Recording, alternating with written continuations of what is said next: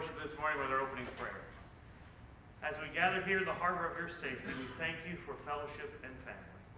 We ask that you will strengthen us, restore us, and inspire us with your love. Lord, would you fill us with your peace, so that as we journey onwards, we would pour out your love and grace to others. We ask that our souls would catch the wind of your Spirit, so that we would take your promises to all the earth. Through Jesus Christ our Lord. Amen. Let's stand for opening hymn number 2. Joyful, joyful, we adore you. Let's stand there to sing hymn number 2.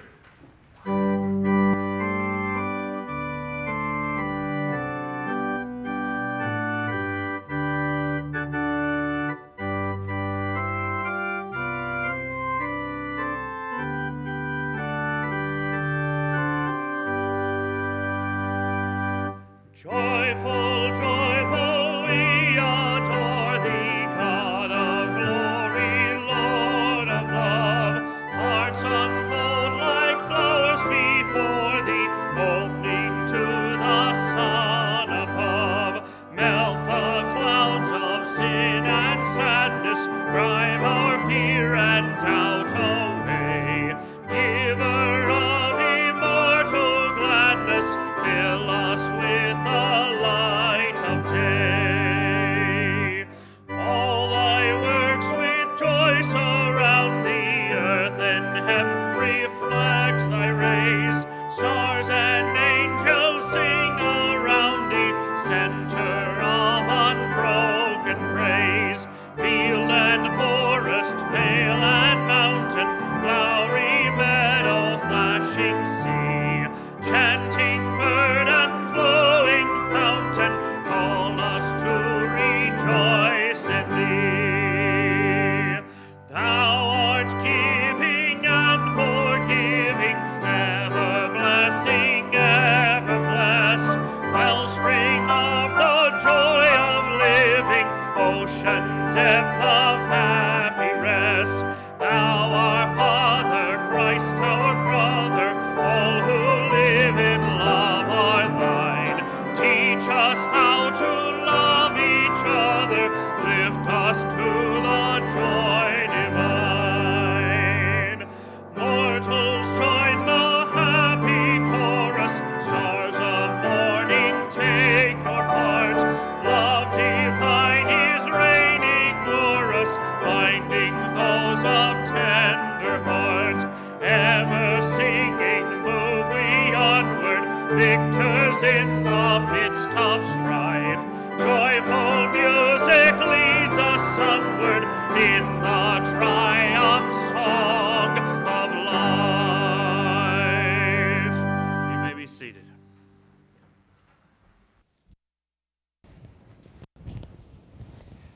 Let us pray.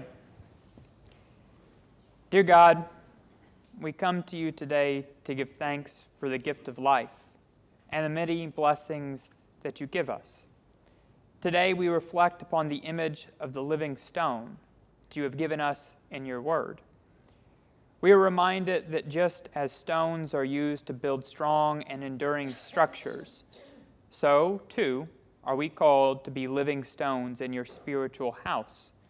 Help us be strong and steadfast in our faith, rooted in your love and grace, and able to withstand the storms of life.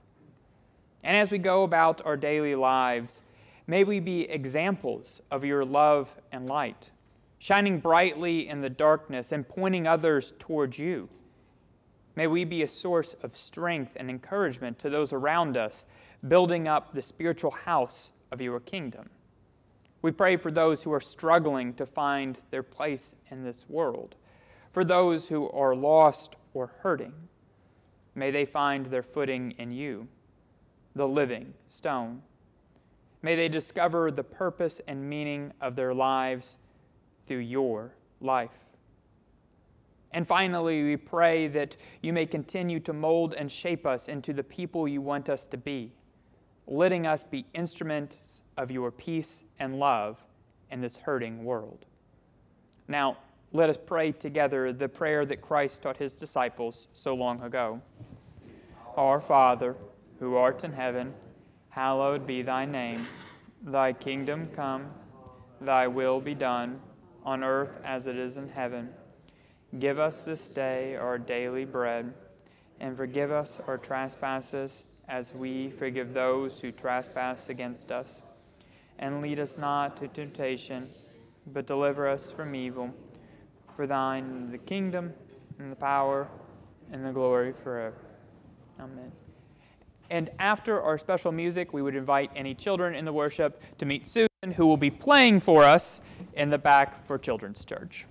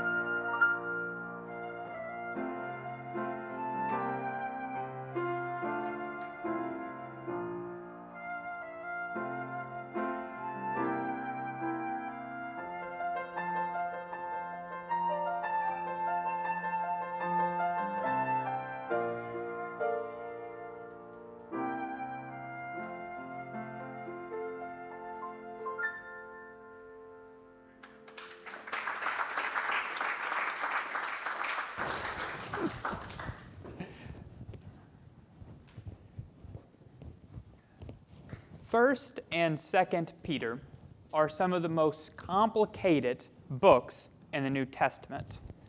The Greek vocabulary in First and Second Peter is complex and highly educated, as well as the overall themes that you find in those two books. They don't seem like they were written by a fisherman. In fact, from what we know about Peter, it seems like he probably couldn't read or write much, if any, at all. Now, Peter was able to speak in Pentecost with tongues he could not know. So it is true that maybe the Spirit gave him a level of education that he otherwise did not possess. But also, we know in the New Testament that at certain times the apostles wrote with the assistance of others. Educated scribes would sit down and write their ideas into the written word. Many scholars believe here in 1 Peter that took place. Often a man named Silas is presumed to be the scribe. He was a disciple of Peter and Paul. And I think that if that's the case, if someone who learned from Peter wrote these words, then it makes the ideas of Peter, the ones that he expresses here in 1 Peter, well, even more complete. So let's read today from Peter's first letter, chapter 2, verses 2 through 10. Like newborn babies, crave pure spiritual milk, so that by it you may grow up in your salvation. Now that you have tasted that the Lord is good, as you come to him, the living stone, rejected by humans but chosen by God and precious to him, you also, like living stones, are being built into a spiritual house to be a holy priesthood, offering spiritual sacrifices acceptable to God through Jesus Christ. For in Scripture it says, "See, I lay a stone in Zion, a chosen and precious cornerstone, and the one who trusts in him will never be put to shame." Now, to you who believe, this stone is precious. But to those who do not believe, the stone the builders rejected has become the cornerstone, and a stone that causes people to stumble, and a rock that makes them fall. They stumble because they disobey the message, which is also what they were destined for. But you are a chosen people, a royal priesthood, a holy nation, God's special possession, that you may declare the praises of him who called out of darkness into his wonderful light. Once you were not a people, but now you are the people of God. Once you had not received mercy, but now you have received mercy. The word of the Lord. In our Gospels, Peter is called the rock of the church. Before Christ's passion, he tells Peter that on him, Peter as a rock, Jesus will build his church. Which is interesting, because here in this letter, Peter refers to Jesus as the cornerstone. So how can Peter be the rock of the church, but Jesus the cornerstone? Now, I know what a cornerstone is, because, well, it's in the name, isn't it? It's a stone in a corner. But I didn't realize that in classic masonry, it's more than just the stone in the corner. It's the very first stone that the mason lays. And the rest of the house or the building is measured off of that cornerstone. If you were to build a house that was 10 yards by 10 yards, you would measure those 10 yards off that cornerstone. The entire building is built in respect to that single stone. A cornerstone cannot be laid after the building has been built. It has to be the very first stone. And you can't change your cornerstone halfway through. The cornerstone has always been the cornerstone. But it's only one rock. Another rock is built after it, and another one after it, building off each other one by one, becoming a living building as it's built to completion. And that makes a little bit of sense, right? There's a church in New York City, St. Mark's in the Bowery. It is the oldest church with a continuous worship service in the United States. Since 1795, they have been worshiping in the exact same site. That's when the cornerstone was first laid in their building, and they began to meet later that year there. There's only been 2 times where they have not met in person in that building. That was during the Spanish flu and during COVID. It's the only times that people were not meeting in that church. Now, it's seen a lot of changes over the years.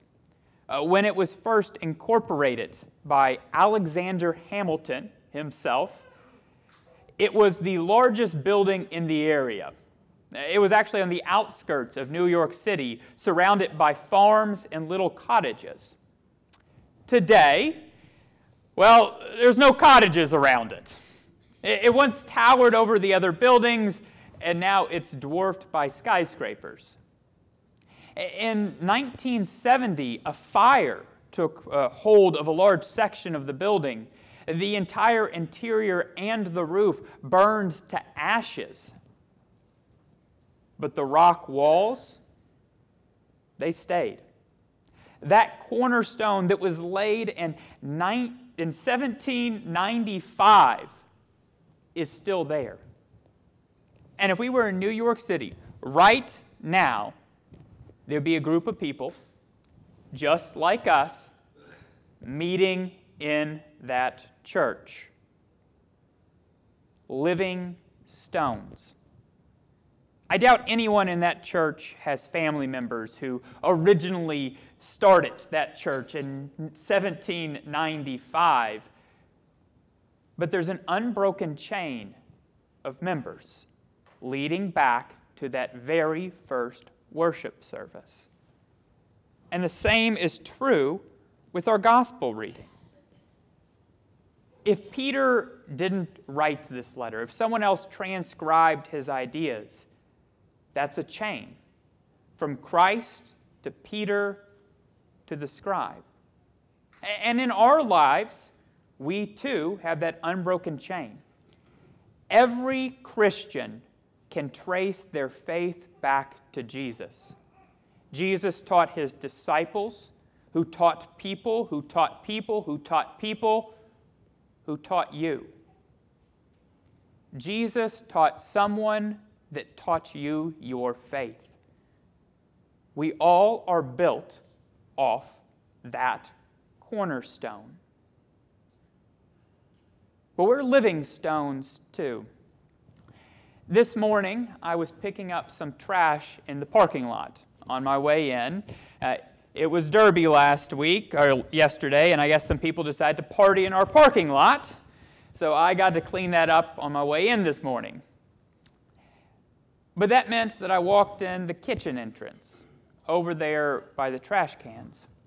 And as I walked in and I thought about the very first service over in that old part of the church, because that was the original church building down there.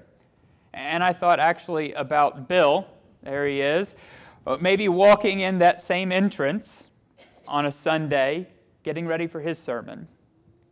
And I thought about whoever would come after me, maybe 40 years from now, walking in that same entrance. Because as I walked in today, I saw the renovation underway. And I thought, in 40 years, will someone be walking in this same door, seeing a new renovation take place?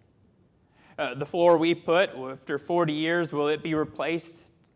And will someone else be meeting in this church? An unbroken chain of people coming and worshiping in this facility. We may not be as old as St. Mark's in the Bowery, but we have a history nonetheless of people coming here looking forward to a future. And we know that people in the future will look forward to the future once again. Each stone built off the last, building the house that we now worship in. And an infinite loop of teachers and students, of followers and leaders, and all children of God. So as we continue on with our week, I want you to think about how you can be a living stone.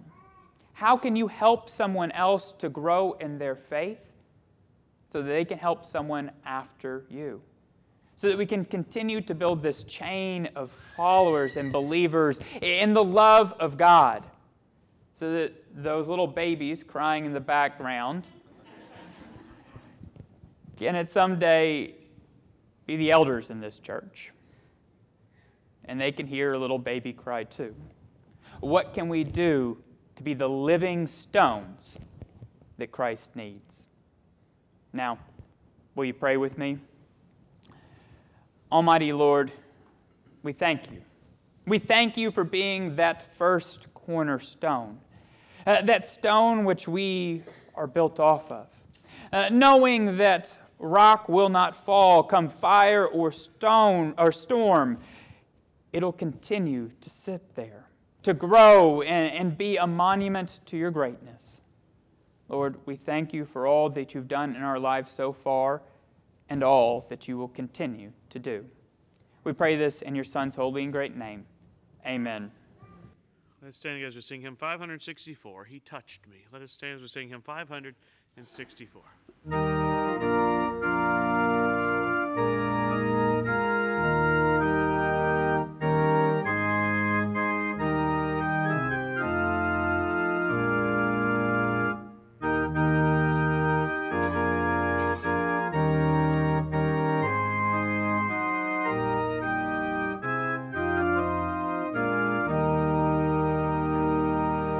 Shackled by a heavy burden,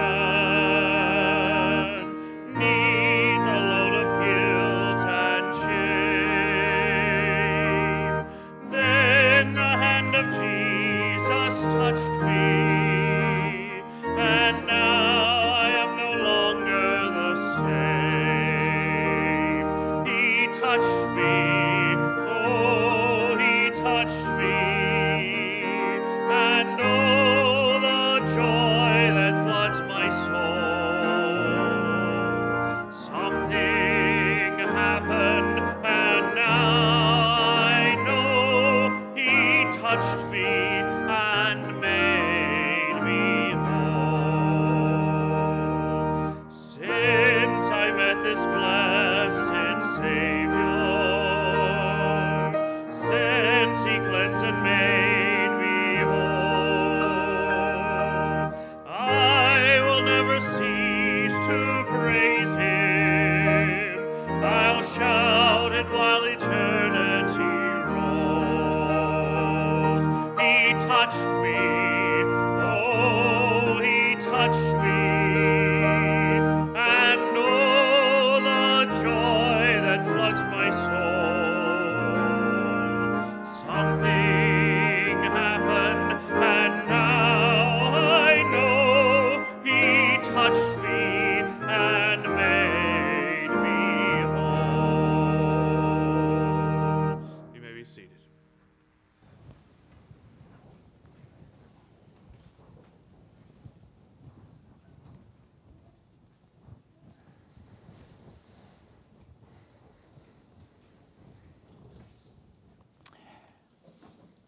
That Last Supper was Jesus and 12 men gathered in a room.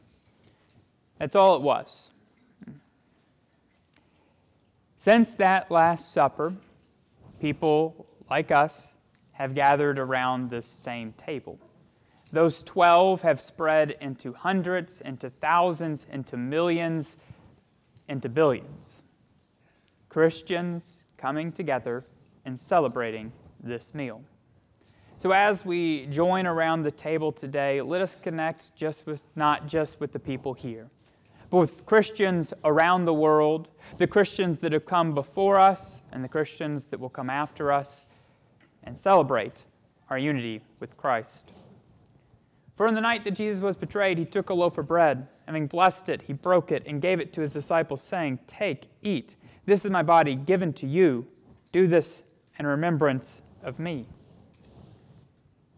And in like manner, after supper, he took the cup. Having blessed it, he poured it and gave it to his disciples, saying, "Take, drink of this, all of you. This is the cup of the new covenant of my blood, given to you for the forgiveness of sin. Do this as often as you drink of it in remembrance of me." Let us pray. Our Heavenly Father, we are indeed privileged together at your table to partake of this symbolic meal of bread and wine as you commanded. May we do this in a manner acceptable in your sight. We ask this in Christ's name. Amen. Amen.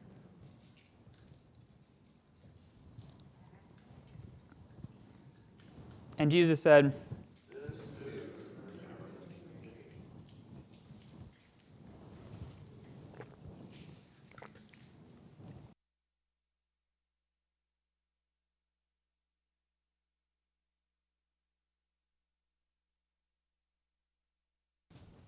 you may not know this about Cody, but he's actually been playing around the city all weekend. In fact, I heard he's playing in the airport later today. Well, we get to hear his wonderful musical talent here as his way of offering something to us and to Christ. We all have different gifts. You don't want to hear me behind that piano. But we all have something we can give to help build up this spiritual house of God here on this corner. So as we listen to his wonderful gift, let us think about the gifts we have, how we can help build upon the rocks that came before us and leave something for the people who come after. Thank you.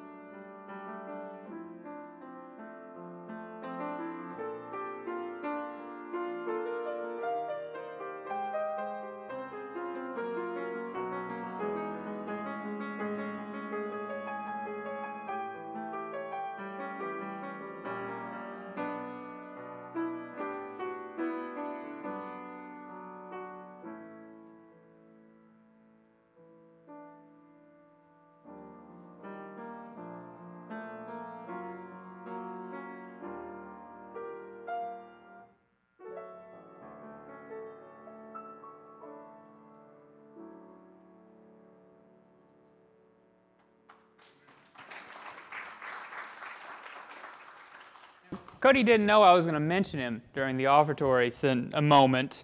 I'm sure it put a little bit of pressure on him, but he did a fantastic job with that pressure. Just thank you so much for offering your gift to us. If you've been worshiping with us for a while and you feel the love of God here in this house, then I invite you to come forward and either reaffirm your faith or make the confession for the very first time that you believe that Jesus is the Christ, the Son of the living God, and that you accept Him as your Lord and Savior as we sing our hymn of response, All the Way My Savior Leads Me. Let's stand as we sing hymn 559, All the Way My Savior Leads. Let's stand as we sing hymn 559.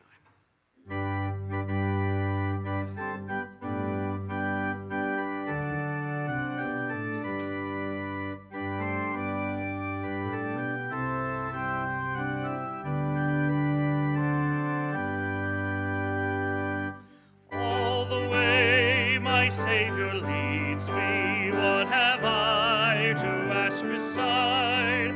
Can I doubt His tender mercy, who through life has been my guide? Heavenly peace, divinest comfort, here by faith in Him to dwell. For I know whate'er befall me, Jesus doeth all things well. For I know whate'er befall me, Jesus doeth all things well. All the way my Savior leads me, cheers each winding path I tread, gives me grace for every trial, feeds me with the living bread. Though my weary steps may falter, and my soul athirst may be, gushing from the rock before me, lo, a spring of joy I see. Gushing from the rock before me, lo, a spring of joy I see. All the way my Savior leads me, oh, the fullness of His love, perfect rest to me is promised in my Father's house above. When my spirit, clothed immortal, wings its flight to realms of day, this my song through endless ages, Jesus led me all the way. This my song through endless ages, Jesus led me all the way. I'd like to thank you for worshiping with us today. Now let us close in prayer. Now may the Spirit of God surround you, may the peace of God be in your heart, and may you share that peace with each and every person you meet. Amen.